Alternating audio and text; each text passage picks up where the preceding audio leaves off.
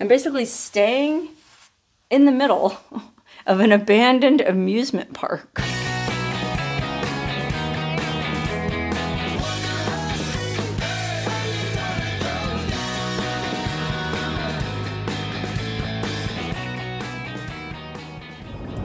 Hello, Wonderhussy here, just coming in from a long day of off-roading and exploring in the beautiful desert mountains. But unfortunately, even though it's only 4:20 p.m., well, because it's winter, it's already getting dark. And so that means it's time to start looking for a place to camp. Only trouble is, I don't feel like camping. Okay, maybe I'm just getting soft in my old age, but man, it's winter. It's, my car says it's 54 degrees right now. It's probably gonna be like 38 degrees tonight. Well, I don't really mind sleeping in 38-degree weather. I've got lots of blankets back there. I can make myself a real cozy bed. It's the getting up that sucks. You know, waking up in the morning when it's 39 degrees and you're trying to fumble around and boil water so you can make coffee and your hands are frozen. Lucky for me, there happens to be a very reasonably priced hotel not far at all from where I'm exploring. And so rather than freeze my tuchus off camping tonight, I'm gonna creak open my wallet and get a room. Especially because this happens to be a place I've been very curious about for a long time.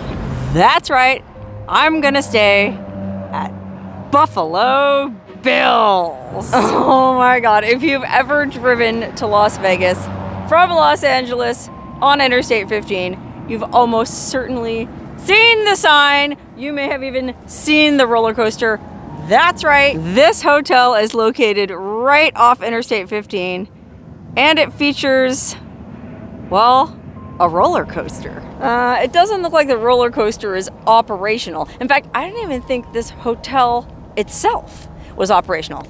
I came out here in 2022, about a year and a half ago, to shoot a video about the inexplicably fascinating roadside blip known as Primm, Nevada. Okay, Primm is where you cross over from California into Nevada, and it's where you see those first casinos. Well, it's not really much more than a few gas stations and a couple hotels, but I found it super interesting in that video. And in that video, I came over to poke around Buffalo Bills, and it was totally closed. Okay, I guess it closed at the start of the COVID-19 pandemic, as so many things did, and well, I thought it would never reopen again. But what piqued my curiosity is I was talking to a Caltrans employee the other day, a guy who's working on road repairs on Highway 127, and he said the road crews, the state was paying for them all to stay at Buffalo Bills. And so I thought, well, gee, I'm exploring in this area the next couple days anyway. It's cold, I don't feel like camping, and I'm real curious to see what kind of condition this hotel is in. Why not creak open my wallet? Now, unfortunately, I kind of dithered too long. If I would have booked the room last night or this morning, I think I could have got it for like $20 cheaper. But as it is, even with taxes and resort fees and everything, it was only 71 bucks. Now, if the reviews I read online are accurate, well, it's gonna be pretty gnarly, especially because I'm getting one of the cheap rooms. Apparently they started some kind of remodel in here and they haven't done all the rooms yet. So I'm expecting some wear and tear. I'm expecting some, well, frankly, some filth. But I guess most of all, I'm expecting a heater and a hot shower. So I'm not gonna complain too much if there's a few breadcrumbs on the floor. Just so long as there aren't any bed bugs. Anyway, it's totally fascinating to me that they have this whole abandoned roller coaster out in front of the hotel, just sort of rotting away. But I'm guessing the kinds of folks that stay here nowadays don't really have time to be riding roller coasters. It looks to me, there's a lot of pickup trucks in the parking lot. It looks to me like it is a lot of Caltrans workers, road workers, construction workers, anybody who's working on projects in this area and doesn't want to have to drive all the way back and forth to Las Vegas, which is like 40 miles from here. So, you know, why drive 40 miles when you could stay right here near the job site? Man, look at this. I think there were 2 rides here. There was a roller coaster, which you can see the track in the foreground. But then in the behind that, you can see, I think there was a water ride too. Like those little boat things, logs, that you float down that track in. I'm guessing. It's all totally dried up now, and there's an unspeakable amount of filth and litter all over this place. I mean, you think they would take some pride in it and like at least hire somebody to clean up the grounds a little bit. Like all the grass is dead, there's weeds everywhere. See what I mean? Oh well. I'm not exactly expecting the Ritz.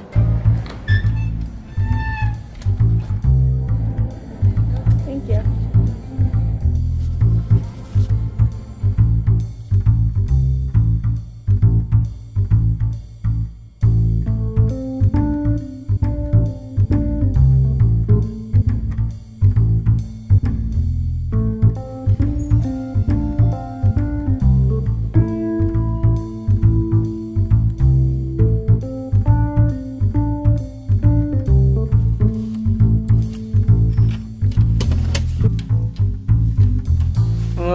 Guess I'm not gonna have a light in my room. Well, maybe one of the other lights in here will work. Gosh, I certainly hope so, because it's kind of spooky in the dark. Okay, there's a lamp next to the bed. I can just barely make it out.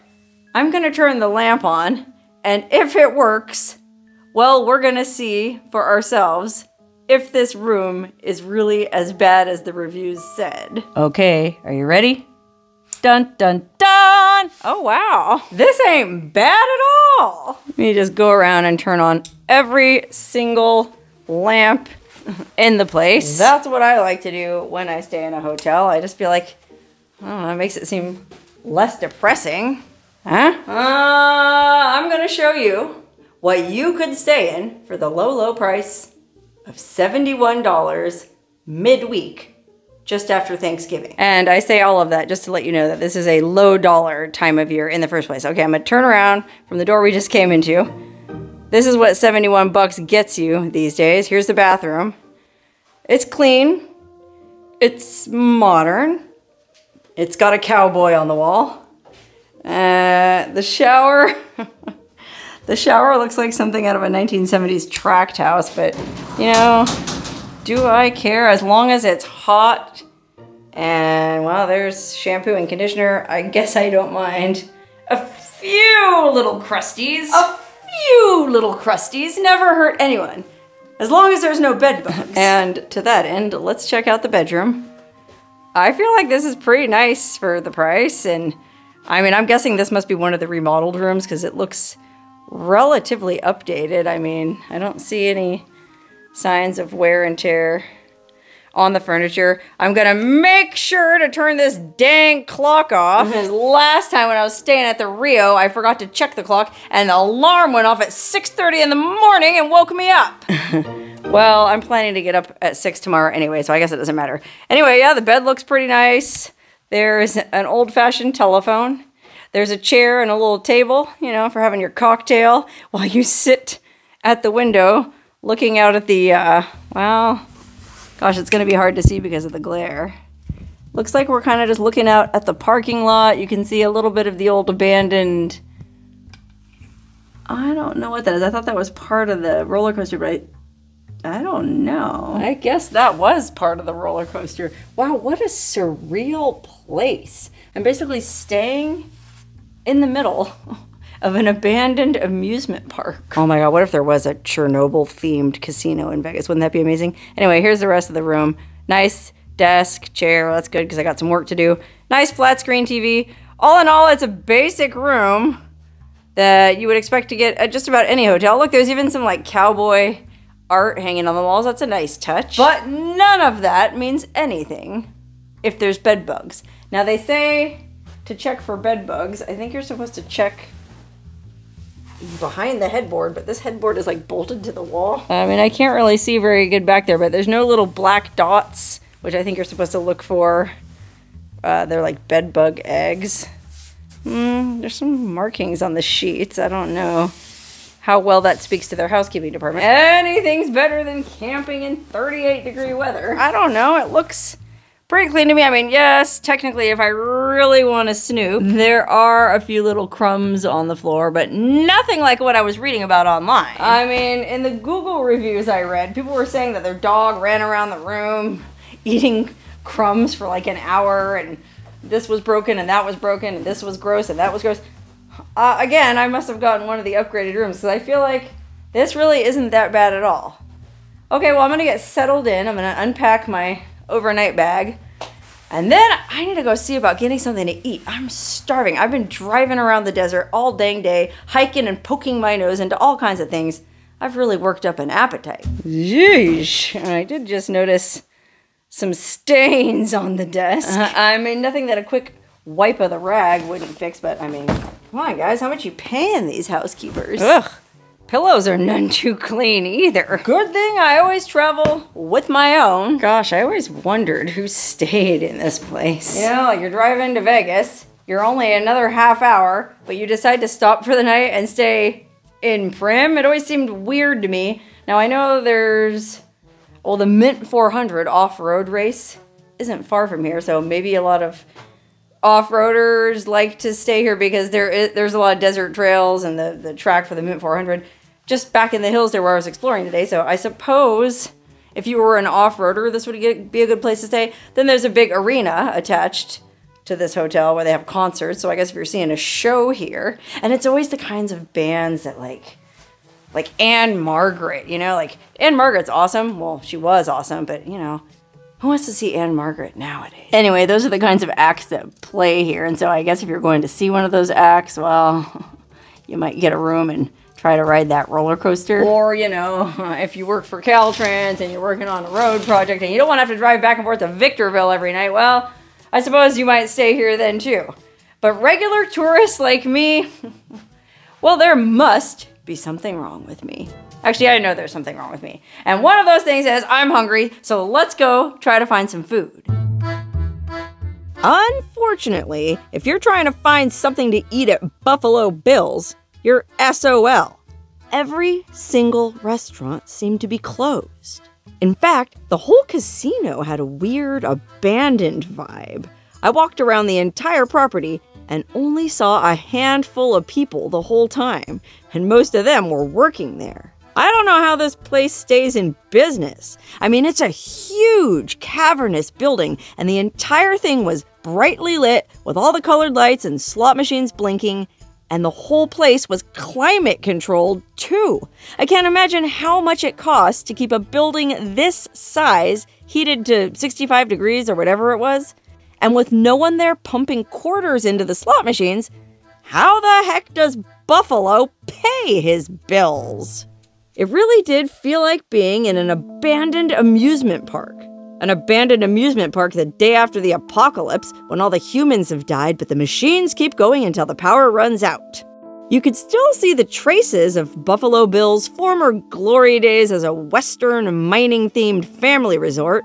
The fake trees, the weird old-timey mannequins, the deserted arcade, and the drained canal that the water ride used to float along. The only thing missing were the people. Even the arena seemed like a relic of a bygone era. Faded stars like Smokey Robinson, Paul Anka, Reba McEntire, and Gladys Knight played here a decade ago. But who's playing here nowadays? For that matter, who's drinking here? Who's gambling here? Who's staying here? Is there anything at all to draw people out to this weird empty casino in the middle of nowhere? Oh, look, it's Bonnie and Clyde's death car. Oh my gosh, I've been trying to see this for a hot minute. Wow, the car Bonnie and Clyde were shot to death in. I guess those are the bullet holes in the windows. Oh my god, that is a crack up. And there's even Bonnie and Clyde slot machines. Oh no, what's this? This is the shirt Clyde was wearing when he was killed. Is that what that is? Yikes. Certificate of authenticity.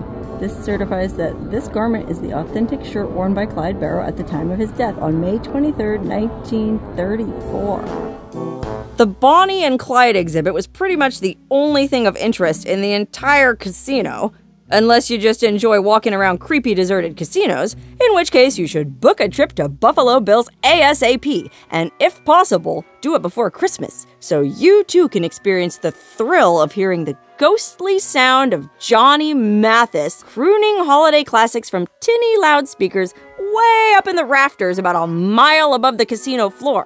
If you're into vaporwave, there's no finer experience. But if you're looking for a fun place to grab dinner and a few drinks, better look elsewhere, since the only thing I could find to eat was a vending machine selling microwaved junk food. I had no choice but to leave the property and go across the street, where there's a Starbucks, a Pink Box Donuts, a few fast food joints, and according to Google, a Mexican grill that sold my favorite, asada fries. Oh yeah, look at that, asada fries. Go ahead and order whenever ready. Okay, I'll just get the asada fries, please. No worries. Anything else for you? That's it. Thank you. Okay, wow. The guy at the window of that Mexican place was super cool, and he actually said they were slammed this past weekend. So I feel like I am being a little bit disingenuous by filming this video right after Thanksgiving. Of course the place is going to be dead, you know? But what, today's Tuesday? 2 days ago on Sunday, when everybody was driving back to LA, every business here was probably jam-packed, including the hotels, which I'm still not sure why you would stay here instead of just going home. As for me, I took my food back up to my room, cranked up the heat, and stuffed my face on what turned out to be reasonably decent asada fries. They weren't the best I've ever had, but they hit the spot, so I cleaned my plate and then headed into the bathroom to clean myself. Much better. I'm pleased to report that the water was hot, the pressure was good, and even though it looked like a 1970s tract house shower, it was all right. The only downside is there was no bath mat, so I had to use a hand towel. And come to think of it, there's no Kleenex either. I guess that's what you get for $71 40 miles outside of Vegas. Realistically, despite the lack of Kleenex and a bath mat, and despite the dingy bed linens and lackadaisical housekeeping, compared to other places I've stayed for the same price, I felt that Buffalo Bill's was okay. If I'd been there on a weekend, especially if they were having a concert in the arena and the restaurants were open and there was people drinking and partying in the casino, it would have felt a lot less creepy. But then, the room would have probably cost twice as much. And besides, I like creepy. Well, I survived my night at Buffalo Bill's. And to be honest, I would totally stay here again. The bed was comfortable, the room was quiet, the water in the shower was nice and hot, and I didn't realize it at the time, but I have a pretty interesting view out my window. Looking through the roller coaster, you can see the beautiful mountains in the background, which is where I'm headed shortly to go explore another fabulous abandoned desert location. Before I check out of the room, there is one thing I wanted to note. I was down here on the floor last night doing some sit-ups and push-ups, trying to stay fit. And I happened to notice somebody left a t-shirt in the corner. And it looks like the housekeeping didn't notice it. Tommy Bahama. I mean, it's not like it belonged to a homeless person or anything. That being said, I don't want to take it with me. I guess I'll put it in the trash. I don't want to just leave it here, because then the housekeeper will think it was mine and I'm the slob. So I'll go ahead and put it in the trash and let them deal with it. Anyway, other than that, no complaints about the room, and that was just a minor complaint that was more funny than anything. One thing about staying in these casinos, though, is they never put a coffee maker in the room because they want you to go down to the casino to get your morning joe, and that way you might drop a few dollars in the slot machine while you're at it. Well, I brought my own instant coffee, but there's no way of heating water in here. There's no microwave or anything, so man, I actually had 2 cups of coffee with just really hot tap water. And that simply will not do. So I need to go out into Primm and make one last stop before I leave to get some coffee.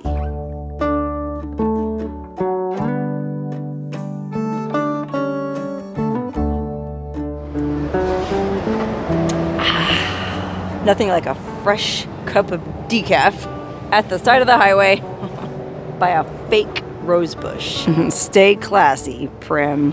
What do I care if the rose bushes are fake or there's coffee makers in the room or somebody left a t-shirt under the chair? I'm out of here. I'm gonna go explore the beautiful mountains, but I know I will at some point be back to Primm again, and I would stay at Buffalo Bill's again.